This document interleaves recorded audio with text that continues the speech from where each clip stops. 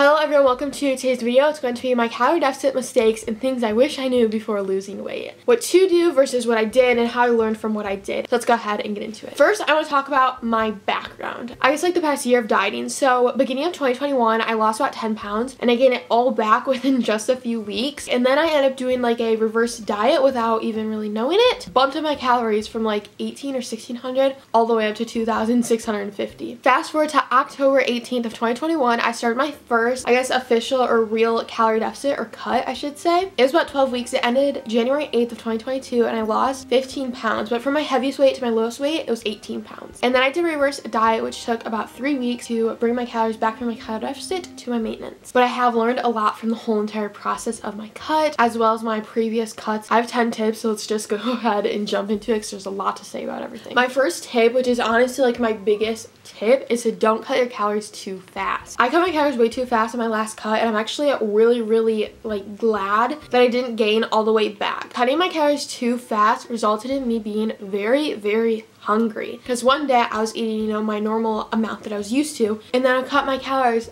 a lot, and then the next day I'd be eating a lot less. So then I'd have to cut out a huge meal or a bunch of snacks or just a bunch of food that wasn't necessary because I didn't need to be cutting that many calories that fast. Which kind of goes along with tip number 2, which is don't change your calories too often. I kept cutting my calories every single week. What was I doing? Because I thought, you know, the faster the better. No. That was my biggest mistake. I kept cutting calories even though I was losing weight. I was losing like a pound to a pound and a half every single week while I was at a higher calories and when I was at lower calories. So I should have just stayed at my higher calories while losing the same weight. Don't cut your calories unless you're not losing weight or like barely losing weight. Cutting calories too often can make it very hard to stay satiated and full, because when you keep cutting your calories, obviously you're going to be lower and lower and lower. So then you're going to have to cut out meals and snacks and everything like that. I now realize my calories did not need to be as low as I put them in order to lose weight. Like I was saying, I could have been losing weight on such higher calories versus when I was at lower calories. So number 3 is only using a scale for progress. No, I personally did use only the scale for progress because I'm very lazy and didn't want to take measurements because I don't have a body measuring tape. So instead I would use like a piece of yarn with like a measuring tape, if you know what I mean. Anyway, using other methods to check your progress is so important. There's so many other methods. Like I said, one of them is measurements. Body fat, your muscle mass, how you feel, how you look, the way you're fitting into your clothes. Ooh, and another big one is progress pictures. Progress pictures are your best friend because you see yourself every single day, so you don't notice changes. Number 4 is focusing too much on the wrong things. I was really focused on how many calories I was eating or intaking, my workouts, and like how I was burning calories or how many calories I was burning. But what else is very important for weight loss is your stress, your sleep quality, how long you sleep, not only how much you're eating but also what you're eating. If you're full, satiated, if you're still hungry after meals or at the end of the day and feeling rested or stressed. There's so much. Tip number 5 is not preparing your calories for the next day. So every single night before I go to bed or every single morning when I wake up, I like to plan out my like food for that day in the morning or the night before, like I said. That way when it's morning time, I'm like, okay, I know I'm gonna eat this, and then I also relatively know what times I'm gonna eat it depending on how many meals I have for the day. That way I get all my calories in and I'm not like stressing over going over my calories or stressing being so far under my calories, having to eat things like that. Another thing that also helps is eating the same meals or the same foods every single day. So you know how many calories are in those meals or how many calories are in the foods you're eating. And then you can eat that every single day, which is basically what I do. Number 6 is trying to track all your macros. I didn't do this for this cut. I did it for, I don't know, I've done it here and there, but macros is just not something that I'm good with tracking, at least for now. Maybe it is in my future, maybe it's not. But at the time and still right now, I'm just not ready to track my macros. It's just too complicated for me. Because when I couldn't hit my macros exactly or perfectly,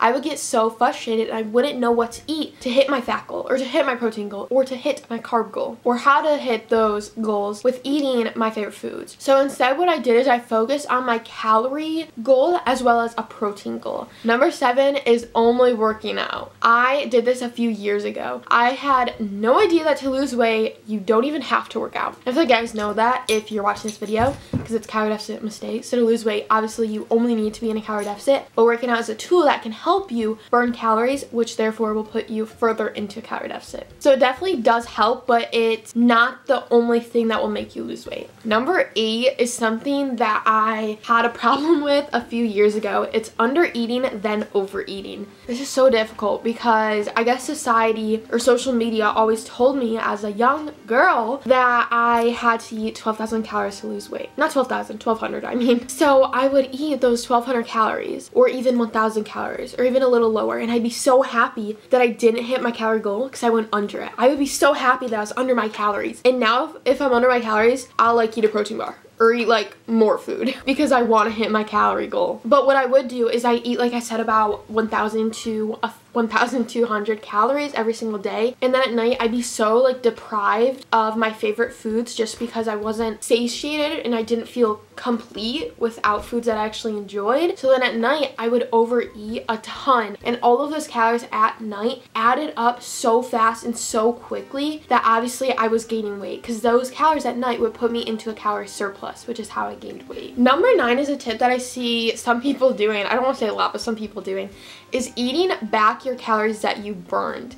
So what I mean by the calories you burned is the calories you burned during exercising. This is also a huge misconception that I had in my fitness journey, because what I do is I would eat my daily intake and then I'd see how many calories I burned during my workouts, and then I would eat those back as well, which would just put me in a calorie surplus because my daily intake was my maintenance or my TDEE, and then the calories that I burned during my workout would make me be eating more into a calorie surplus, which would actually make me gain weight. Number 10 is something that I used to do, which is trusting my Apple Watch or my iPhone or my Fitbit when it says how many calories I've burned during the day. But no device, Fitbit, Apple Watch, that new ring thing, or even your iPhone, none of them are completely accurate. Or even treadmills or like ellipticals or any cardio machines at your gym. None of them know your body. They don't know how many calories you're burning during the day. They can be totally under or totally over, or still they can be around right. But you're never gonna know because they're not completely accurate. So don't base how many calories you're burning or how many calories you need to eat based on any machine like cardio machines or Apple Watch, iPhone, Fitbit, whatever it is. Alright, I hope you guys enjoyed today's video. I love you guys so much, and I'll see you guys in next week's video. Bye guys!